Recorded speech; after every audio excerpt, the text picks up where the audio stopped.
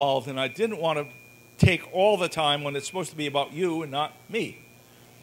So there's some really good books about this topic, and you can learn about a lot about towers and tower safety on these three websites. This book is really good, Antenna Towers for Radio Amateurs, produced by K4 or authored by K4ZA. Up the Tower by K7LXC is another excellent book, and kind of takes a different perspective of the same topic. They're both worth reading. And Safety, there's another excellent book on that topic available from the ARRL. So spend your $5 gift certificate on one of these. All of the manufacturer specifications for rotators are marketing hype. It's not reliable data, and you can't really use it. So, as is often the case with hams, it's more reliable to use our experience with rotators than it necessarily is to look at the specifications that the rotator manufacturers use to have us buy their product instead of the competing product. So I've kind of grouped these rotators based upon experience into kind of categories. And I know there are more rotators than just these, but these are popular rotators. So for relatively small Yagis, kind of the traditional 3 and 4 element Yagi on booms of 24 feet or less, there are 3 good choices out there for rotators that have been demonstrated to be good, reliable products for handling antennas of this size. And there are their websites right there, so you don't have to write anything down, it's in your book. And similarly for kind of medium-size Yagis for 20 through 10 meters is another set of very good products from our manufacturers that serve the ham community, and they're a little more expensive, and they're reliable products for kind of medium-sized antennas. And a lot of us don't want to stop with medium-sized antennas, so if we go to the kind of antennas you find in the more competitive big stations, 36 to 48 foot booms is another family of very good products that we can purchase that handle those. But notice this very important caveat. These rotators will not work with very large full-size Yagis for 40 meters, and they will not work for an antenna like the Monster by Stepper. Those big antennas will turn these rotators into a pile of junk quickly. So for the very large antennas, you need very capable rotors, and again, we're very fortunate that there's a family of very capable rotors for big antennas, and here they are. And I'm sure there are some more too.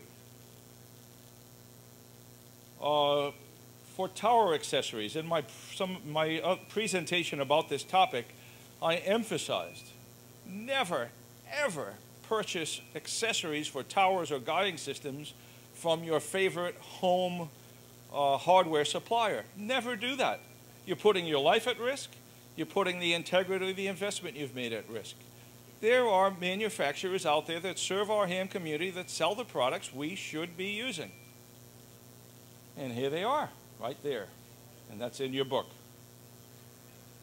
And this is the specification for bolts that are qualified for tower use, rather than the homeowner kind of bolts that you find at Home Depot. They're ASTM spec A325, and you can get them from these two manufacturers, from these two suppliers, at very reasonable prices. It's not worth saving pennies to buy the very inexpensive bolts. Yep, McMaster is really great. A comment from the audience, McMaster Car is a fabulous supplier of industrial components. Many of them are very useful for ham use in our tower systems. Their catalog is fantastic. Their delivery is unbelievable. If I order a component from them before 3 o'clock in the afternoon on a weekday, I'll have it on my doorstep in less than 12 hours. It's unbelievable. And that's not sometimes, that's always. U-bolts, again, a couple of very good suppliers of hot dip galvanized U-bolts, which is what I prefer, and also stainless U-bolts. I prefer to avoid these because of the issue with galling, so I tend to go this way. But stainless steel is perfectly good, But you've got to be sure you put anti-galling compound on those threads so that you don't wind up welding the nut to the threads. That's particularly annoying if it happens to you up on a tower.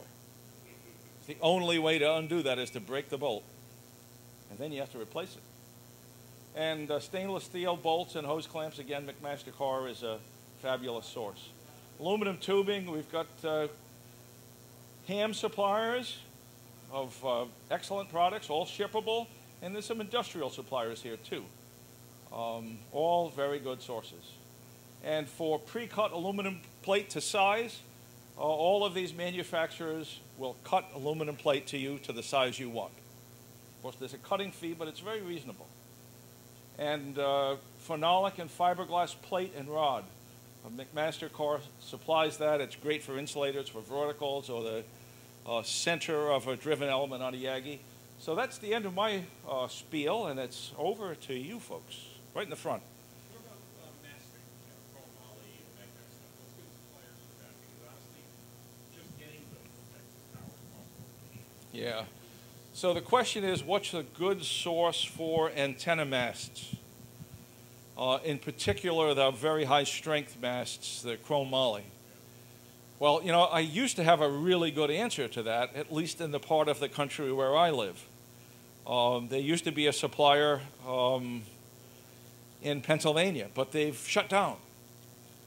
So I have found a supplier in Baltimore, an industrial supplier. I don't remember the name, but I think about the only thing you can do to find those kind of materials is to search through the industrial listings in your local area, in a big city in your local area, and hopefully one of those, they will generally be called specialty metals suppliers, and hopefully one of them will have it. It took kind of an exhaustive search to talk to a lot of steel suppliers in the Baltimore area, but we did find in the Baltimore area a supplier of chrome moly steel. And of course, the shipping price is inherent. We can go pick it up. We don't have to ship it. So yeah, well, I'm sorry I don't have a good answer to your question. It's going to take some research. One thing you might do is on the Tower Talk Reflector, ask if someone else has found something in New England. So I don't know the answer. Yes, right here in the middle of the room.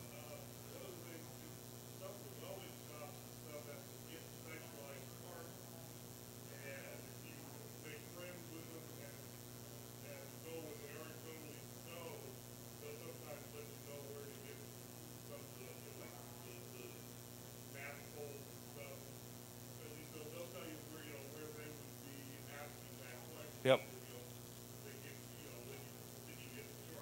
Yep. So this was really a comment rather than a question. And as I mentioned, some of us in the room are going to have better answers than what I can come up with.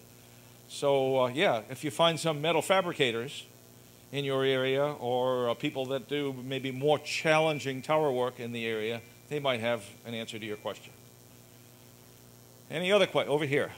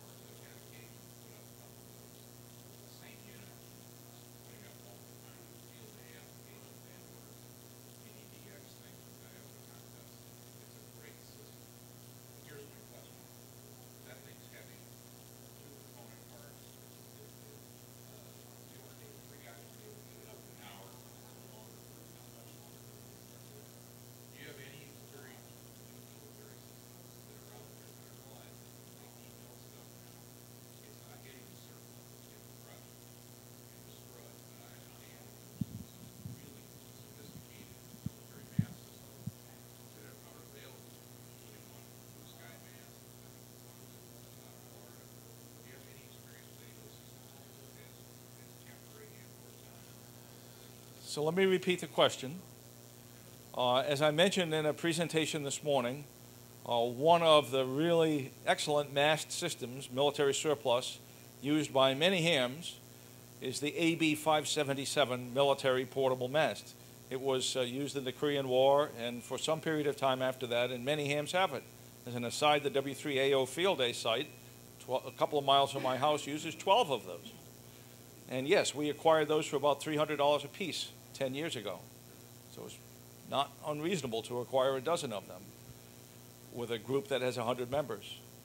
But the AB 577 mast is difficult to acquire today, and they typically sell for over $1,000 when you find them.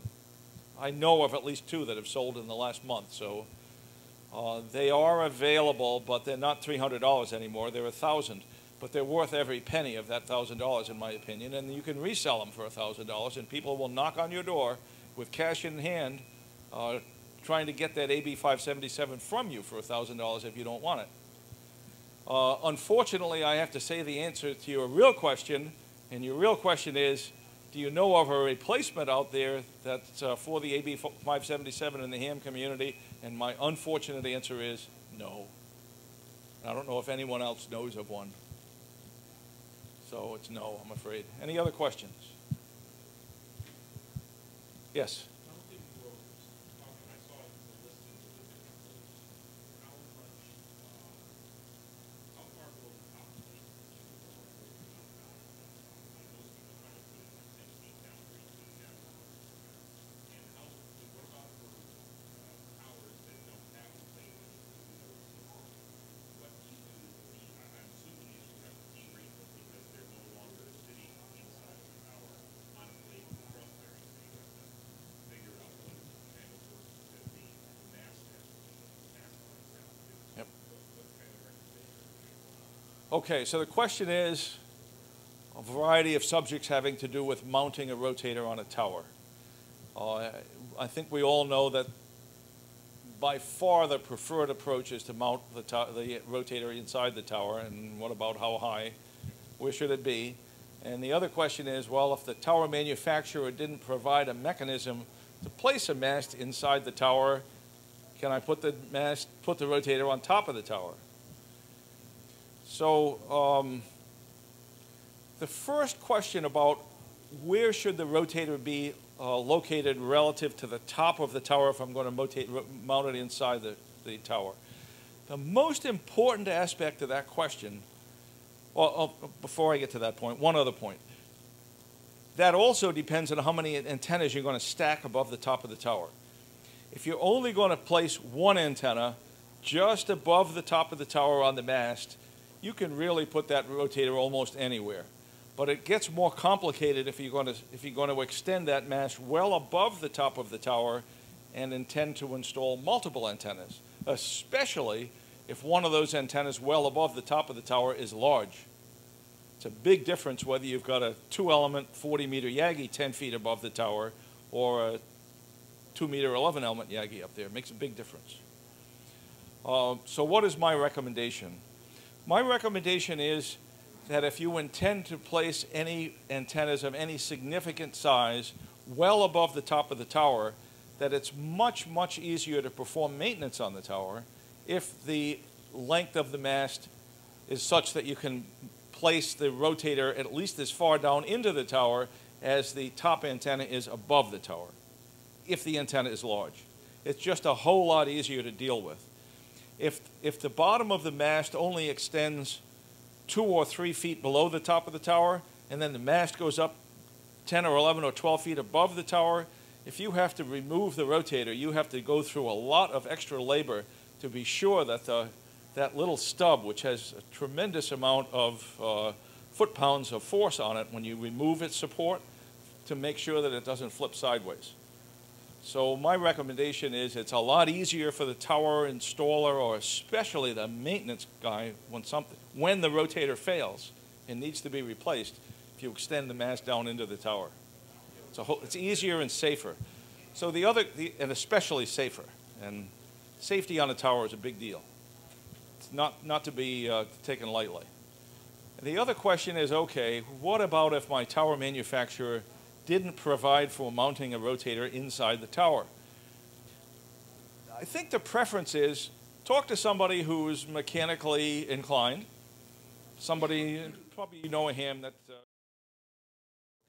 And chances are very good that a mechanism can be fabricated to allow a rotator to be mounted inside the tower as long as there's enough physical space to place the rotator in the tower. And that's where they always should be.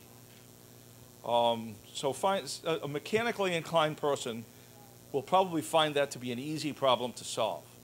And it'll require some fabrication, but it's not really sophisticated stuff, and there are plenty of metal fabricators almost anywhere. If none of that works, and you have to place the rotator on top of the tower, all of these rotators I showed are severely derated when you have to do that. So you have to get a much more heavy rotator, and you get much less return for your investment by placing the rotator on top of the tower. So it's kind of the last resort. So I wouldn't do it. Find yourself a capable, mechanically inclined person. I think they'll solve the problem for you. Any other questions? Right in front of me.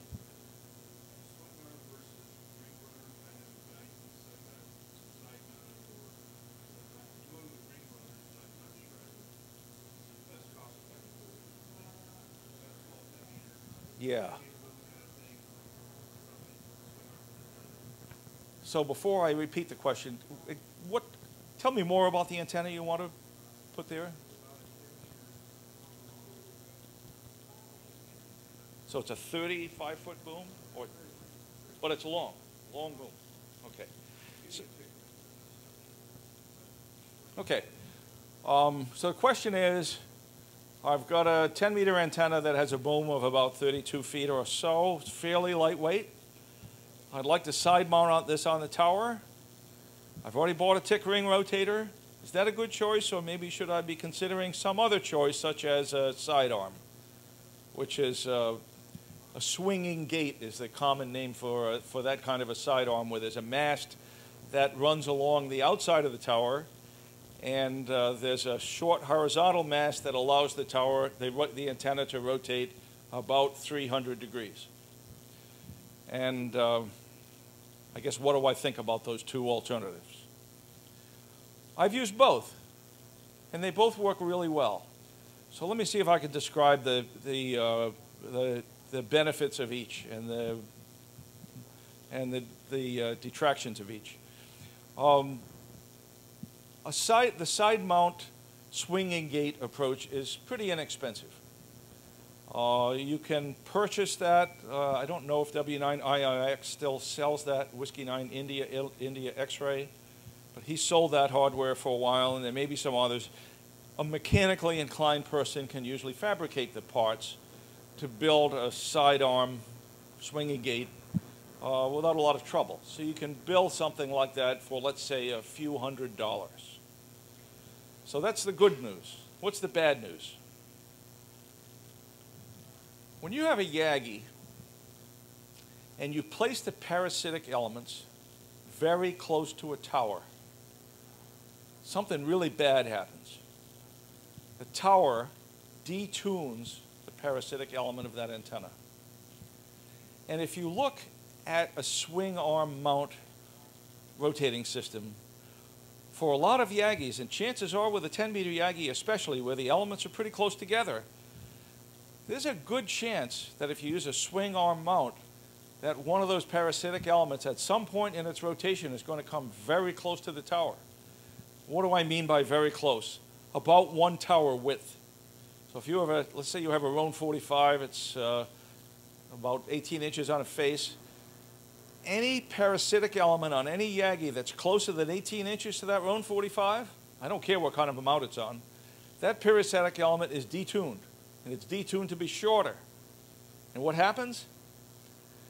In the worst case, it kind of cuts off the performance of all the Yagi ahead of that element. So if you have, let's say, a 6-element Yagi, and you mount the antenna such that one parasitic element is within one tower face width, you've cut the size of the antenna in half. Generally not a very good thing. And a swinging arm mount can kind of do that, particularly on the higher bands. But it's very economical, so if you can use it in such a way that you don't get any parasitic elements within one tower width of the tower, hey, you save money and it's good. It's a very good solution. I used it for years. I don't happen to use it anymore, but I had great success with it. And what about the tick ring? I've had a tick ring in the air for 20 years, turning a full-size 3-element Yagi at 100 feet, and I've never had any significant problems with it. I've had a few routine maintenance things to do, replacing motors, but for 20 years, that's been a reliable system.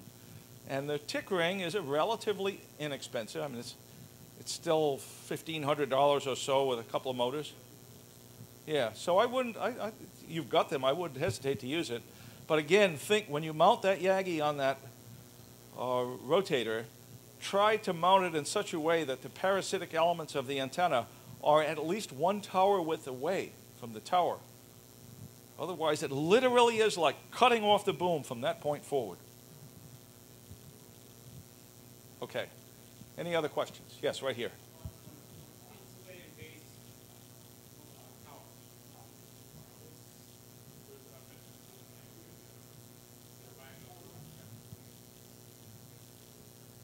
Okay, so the question is, what's a more inexpensive way to insulate the base of a tower than the parts that you get from Roan that are intended for the broadcast industry?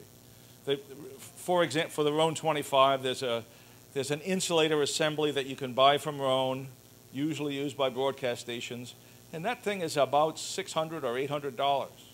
It's quite expensive. No, it's not necessary to purchase that very expensive Roan solution. And I believe you can purchase those insulators from Array Solutions. And they're not very expensive, certainly far less expensive than from Roan. So take a look at the Array Solutions website or visit their booth at Dayton and ask them that same question, and I think you'll get an answer that you like. Okay? All the way in the back of the room.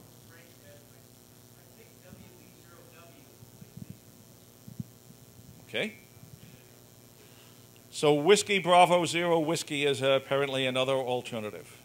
But I'll tell you, there's definitely good solutions at at prices we're more likely to be happy about paying. Yes, the question in the middle.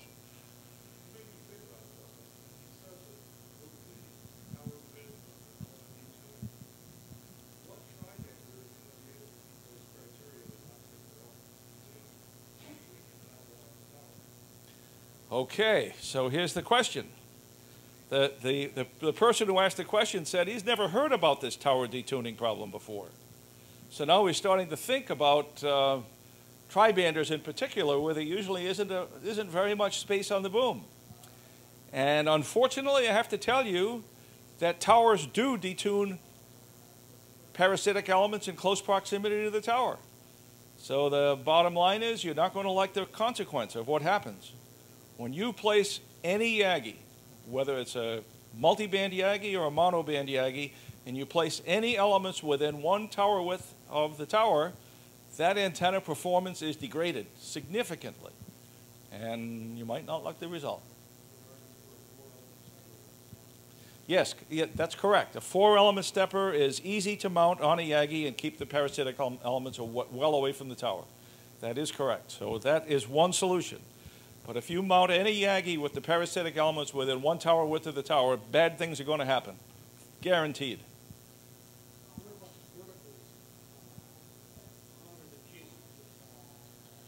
Okay, so people are asking for more bad news.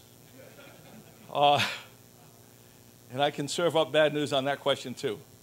So the question is, what happens if I mount a vertical close to a tower? What frequency do you have in mind for that question? Well, give me some ideas. Multi means anything. 80 through 10. And how close is close to you? 10 or 12 feet away, so much less than a half wavelength. Okay, so here's the question. I want to put a vertically polarized antenna for the HF bands, all the way up through 10 meters, and I want to be able to place that vertical within 10, 12 feet of the tower. The tower becomes part of the antenna. The tower becomes part of the antenna. So there was another question here. So the first gentleman asked, I want to put a vertically polarized antenna very close to the tower, less than half a wavelength. The tower is part of the antenna, and it's strongly part of the antenna. It affects the directivity of the antenna. The detailed answer I can't give you because it depends on the height of the tower, and it depends on the band. The spacing's going to change, but you can be sure that the antenna, that an HF vertically polarized antenna placed within 10 feet of a tower is going to have a directive pattern. That might be a good thing for you, and it might be a bad thing, and all the details about how directive and how deep the nulls are all depend on the details. And the only way you can answer that is to model it. Okay, so there's another really good question from the gentleman right behind you, and that is, okay, let's take the 12 feet and make it 60 feet. What band did you have in mind? Well, give me more, I can't deal with that. Okay, say 40 meters. So, okay, here's the question. This gentleman probably didn't like the answer that a 10-meter antenna within 12 feet of the tower makes the tower part of the antenna. So we're going to go down in frequency by a factor of 4, from 28 megahertz to 7 megahertz. Well, that translates 12 feet to 48 feet. So the answer is the same. An antenna that's located less than a half wavelength away from the tower, and that's 60 feet is less than half a wavelength on 40 meters, the tower is part of the antenna when you do that, and it's going to cause the antenna to be directive. It's not going to be omni anymore. So if you wanted an omni, you don't have it anymore. And if you're willing to accept directivity, it might be good. It might be, or maybe it won't be what you have in mind. But the antenna is part of the system. The tower is part of the system. And it's hard to detune the tower. It's not impossible to detune the tower, but it's difficult and beyond the scope of anything I can talk about here. The effect is much, much less. Yeah, because so the question is, okay, he didn't like my answer to the 40-meter question. Let's go back to 10 meters again. Is the answer any better on 10 meters? Yeah, the answer is a lot better on 10 meters because a wavelength on 10 meters is 35 feet. So you want to put the antenna 60 feet away from the tower, so you're 2 wavelengths away, more or less. The effects are much, much less. So, okay. So, Tim, what's the story here? I'm out of time. Well, we got lots of questions answered, and this is a good time to quit. Thanks, everybody.